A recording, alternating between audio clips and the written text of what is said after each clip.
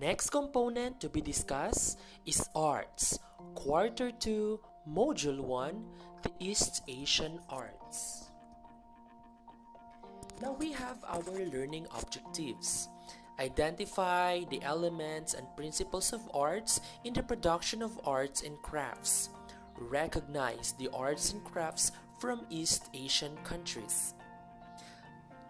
Let us discuss first the China. The arts of East Asia. China. The elements of arts are both fun and useful. Remember line, shape, form, space, texture, value, and color.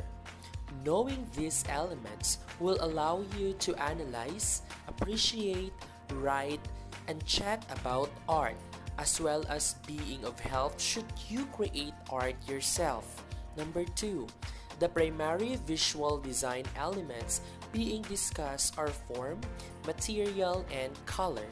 These elements have been used in traditional Chinese design in a manner that represents Chinese culture. Number 3. Landscape painting was regarded as the highest form of Chinese painting. They also considered the three concepts of art: heaven and earth, and humankind, or known as yin and yang. Number 4. Silk was often used as the medium to paint upon, but it was quite expensive. When Han Court Enoch Kai Lun invented paper in the 1st century AD, it provided not only a cheap and widespread medium of writing, but painting became more economical. Number 5. Chinese art expresses the human understanding of the relationship between nature and humans. This is evident in the form of painting of landscapes, bamboo, birds and flowers, and etc. This might be called a metaphysical Taoist aspect of Chinese painting. Number 6.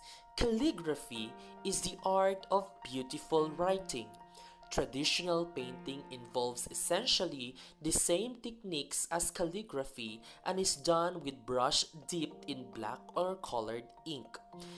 Oils are not used. In calligraphy, the popular materials which paintings are made of are paper and silks.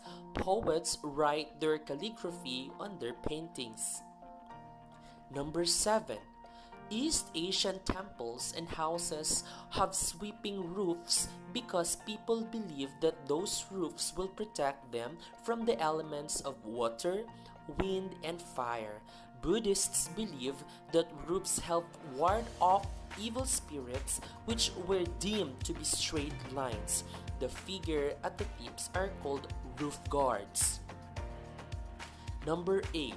Straight incline is a type of roof in traditional Chinese architecture which is more economical for common Chinese architecture.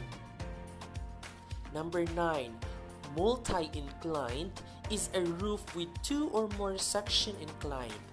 These roofs are used for residences of wealthy Chinese. Number 10. Sweeping is a type of roof that has curves that rise at its corners. These roofs are usually reserved for temples and palaces, although these may also be found in the homes of a wealthy Chinese. Number 11. Peking opera face painting, or Jingju Lianpu, is done with different colors in accordance with the performing character's personality and historical assessment. The hero-type characters are normally painted in relatively simple colors, whereas enemies, bandits, rebels, and others have formed more complicated designs on their faces. Number 12. Paper was first invented by Kai Lun on the Eastern Han Dynasty in China. It is one of the greatest contributions of ancient China in the development of arts. The earliest documentation showing paper folding is a picture of small paper boat in edition of Tractatus de Sphaera Mundi from 1490 by Johannes de Sacrobosco. Number 13. Decorative Chinese paper cuttings are usually symmetrical in design when unfolded and adapt the 12 animals of the Chinese zodiac as themes and motifs and mostly chose the red color. Number 14. Jianzi is the first type of paper cutting design since paper was invented by Chinese. The cutouts are also used to decorate doors and windows. They are sometimes referred to as chuang hua, meaning a window flower.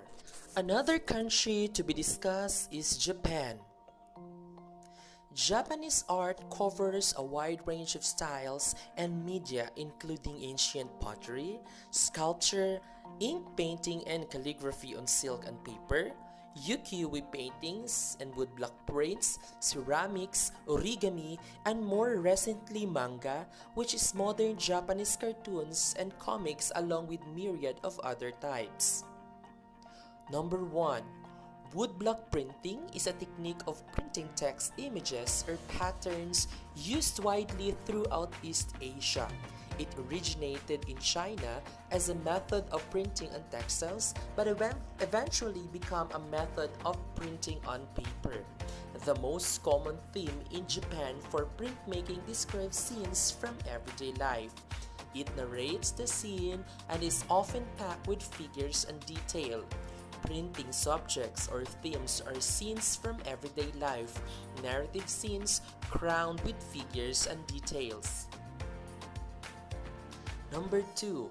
The best known and most popular style of Japanese art is ukiyo-e, which is the Japanese for picture of the floating world, and it is related to the style of woodblock print making that shows scenes of harmony and everyday living. Ukiyo-e art was produced in a diversity of different media, including painting, and became an art domain of the upper classes and royalty, but later was also produced by the common people. Number 3. Kabuki makeup or kesho is already in itself an interpretation of the actor's own role through the medium of the facial features. On stage, this interpretation becomes a temporalization of makeup in collaboration with the audience. Number 4. Kabuki makeup is also another way of face painting, which has two types: the standard makeup, applied to most actors, and komadori makeup, usually applied to villain and heroes.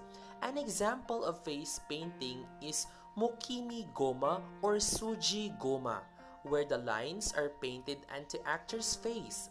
These are then smudged to soften them. Number 5. The term origami came from ori, meaning folding, and kami, meaning paper. It is the traditional Japanese art of paper folding which started in 17th century AD and was popularized internationally in the mid-1900s. It eventually evolved into a modern art form. Number 6. In Japan, knot tying is called hanamusubi. It emphasizes braids and focuses on individual knots. The last country for East Asian country is Korea. Number 1. The history of Korean painting dates back to 108 CE when it first appeared as an independent form. It is said that until the Joseon dynasty, the primary influence of Korean paintings were Chinese paintings. However, Korean paintings have subjects such as landscapes, facial features, Buddhist topics, and an emphasis on celestial observation in keeping with the rapid development of Korean astronomy. Number 2. mountains, and water are important features in Korean landscape painting because it is a site for building temples and buildings. Landscape paintings represent both portrayal of nature itself and a codified illustration of the human view of nature and the world. Painting subjects or themes are divided into 5 categories: landscape painting, minhwa, the traditional folk painting, for gracious plants like plum blossoms, orchids or wild orchids, chrysanthemums, and bamboo and portraits. Number 3, Korean masks called tal or tial, originated with religious meaning just like the mask of other countries which also have religious artistic origins. Korea has a rich history of masks. They use it in funeral services to help banish spirit or evil spirits and theater plays dating back to the prehistoric age. Number 4, knot tying in Korea. A decorative knot work is known as made up of dore, a double connection knot. It is often called Korean knot work or Korean knots. It's activity time. Ready, set, go. Identification. Instruction.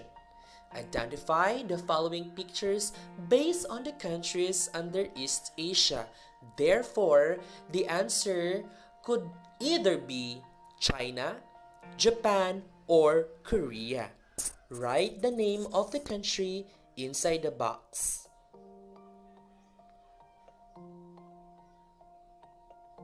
Checking time.